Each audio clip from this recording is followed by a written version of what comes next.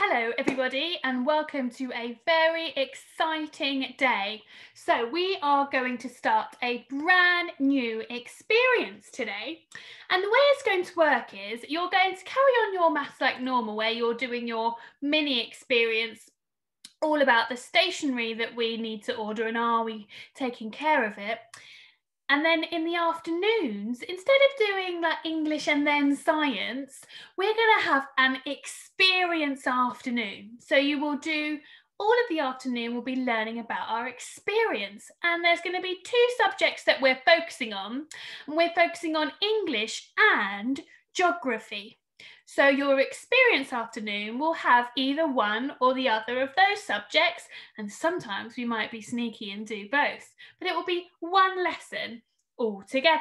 So let me share my screen with you and I can tell you all about our brand new learning experience. Right, where is it? Here we go. So our new experience is called I'm in Sevenoaks, get me out of here! Now you might recognise that from a television programme called I'm a Celebrity, Get Me Out of Here. And there is a reason I've called it this. It's because it links to Australia, which is where I'm a Celebrity is usually filmed. So it's called I'm in Sevenoaks, Get Me Out of Here. Let's find out a little bit more, shall we? So here is our key question and our outcome. So our outcome is, what we're going to do is we're going to be learning all about Australia and we're going to be learning all about England. And specifically, we're going to be learning about a place in Australia called Sydney. And we're going to be learning a bit about where we live in and around Sevenoaks.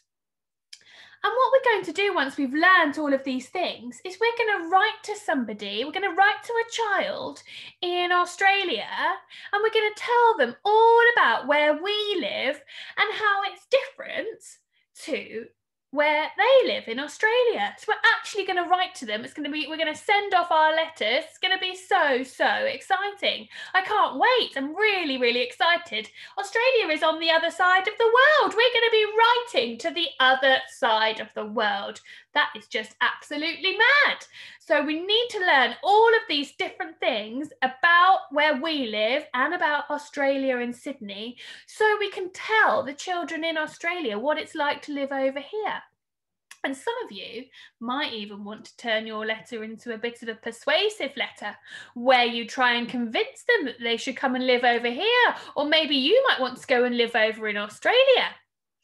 So our key question is, how can I describe the differences between the UK and Australia through a letter? So we're going to be writing a letter. We're going to be learning about letter writing. So look, here is our launch page. I've done it for you. You don't need to do one. Or if you fancy doing it because you feel you enjoy doing them and you'd like to make your own launch page, you're more than welcome to.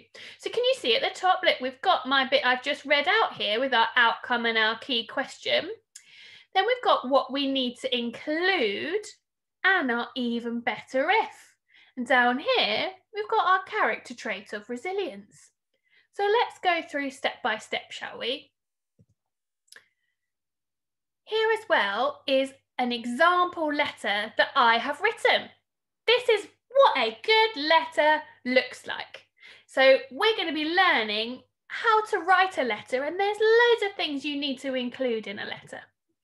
And look here, we've got some key vocabulary we're going to need to be able to remember. And if you remember the word vocabulary, it's just a fancy word for words, isn't it? So we need to be able to know the word continent. We need to know what human geography is. We need to know what physical geography is. The word ocean, vegetation, harbour, port, botanic gardens, opera house, and the word landmark. So don't worry if you don't know some of those words. By the end of this learning experience, you will know what all of those things are. So let's have a look at our what we need to include box on our launch page. What are we going to be learning about? So, oh, my face is, I hope it's not covering it for you. It's covering, my face is covering it a bit for me. What I need to include. So we need to learn, if we're going to write a letter, we need to know the features of a letter. So the layout, how do we write a letter? We're going to write in the style of something called an informal letter. So we need to learn how to do that. We need to know physical geography facts about both countries. We need to know human geography facts about both countries. We need to know something called locational knowledge, so where the countries are in the world. And for our writing, we might also want to include some additional features of letter writing, so not just the layout, but what types of literary devices we could use within our letter. So these are all the things we need to include, so what we're going to learn about, and all of that will be written in our letter at the end. So let's have a look at our even better if, shall we? Even better if, remember, if you want to go the extra mile, you want to really write an expert letter comparing where we live in England to Sydney in Australia, you need to include a wider knowledge of the United Kingdom and Australia. So research a little bit more, know some extra fantastic facts about both. You could use a PS at the end of your letter, and this stands for postscript. You could include a logo on your letter, perhaps. You might want to type up your letter so it looks really professional. You could use a signature. And as always, you can use some really adventurous vocabulary as well for even better if. So let's move on to your task for today. We are going to be thinking a bit more about our character trait of resilience, and I want you guys to come up with how we are going to show resilience in this learning experience. So let's watch this quick video together to remind ourselves exactly what resilience is.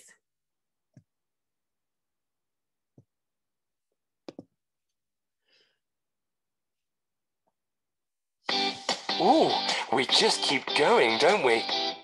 Did you know that's what the word resilience means? It means that you keep going, even if you don't really want to. It's really important for everyone to be resilient, otherwise we wouldn't get anything done. Your bedroom would never be tidy if you gave up after 2 minutes. Your handwriting would be unreadable if you didn't practice it. Even though it's a bit boring, shh, don't tell your teacher. And you might not enjoy sport as much if you don't have a goal or a target to keep going and getting better. Children are especially good at being resilient. Did you know that? When you are learning, it can take resilience to keep going until you get it right. Think about your 2 times table. There was a time when you didn't know it, but I expect you kept going and you know them now. Resilience is great for learning loads of important things like telling the time, swimming and reading. Have you learned to ride a bike? Could you do it straight away, or did you have to keep going? Stevie, my pet spider, tried ice skating once. It took her nearly an hour to tie up all the laces on her boots, and then when she got on the ice, she fell over straight away and said she would never go ice skating again. I told her, if you just keep going, you could be a skating superstar by now. Can you think of something you have done that was difficult, but you kept going? Workshop challenge. Are you ready for a challenge? In a minute, I want everyone to stand up.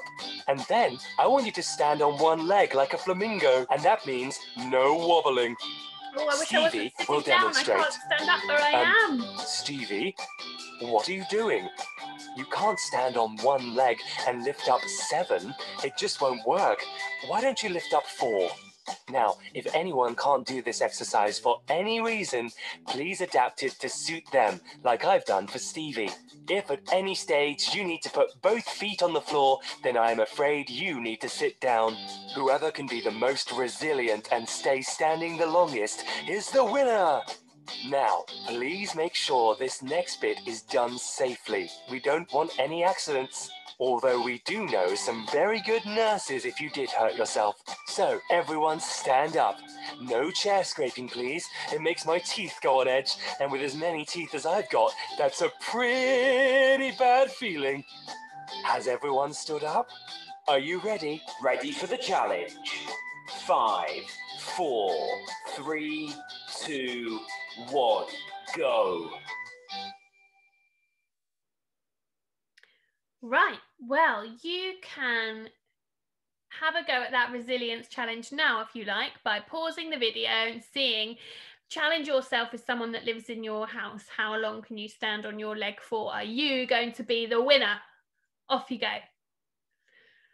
Right, so now we have thought about what resilience is again. And remember, there were loads of good examples in that video of how children show resilience in their learning.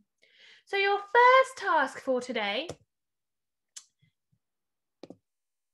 is to think about, in this learning experience where we are writing a letter to our new friends in Australia, telling them all about the differences between where we live and where they live, how do you think we're going to need to show resilience in our learning?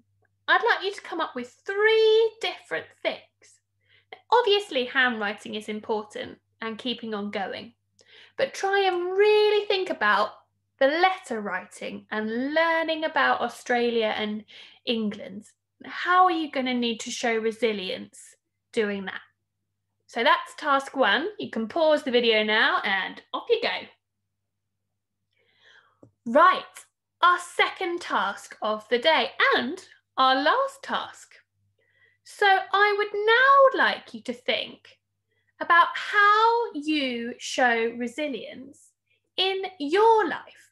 So whilst we're doing this learning experience, how are you going to show resilience outside of your learning?